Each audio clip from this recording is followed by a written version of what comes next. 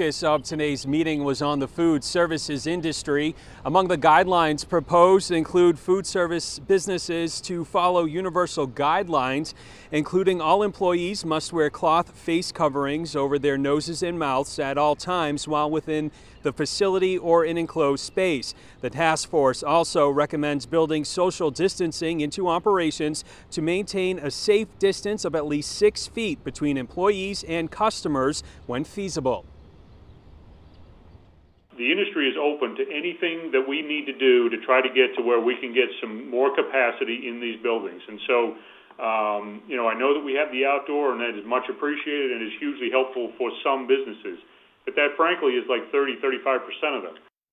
Now, the task force also looked at guidelines for child care. We'll take a closer look at those coming up at 6. For now, we're live here in Manchester. I'm Tim Callery, WMUR News 9.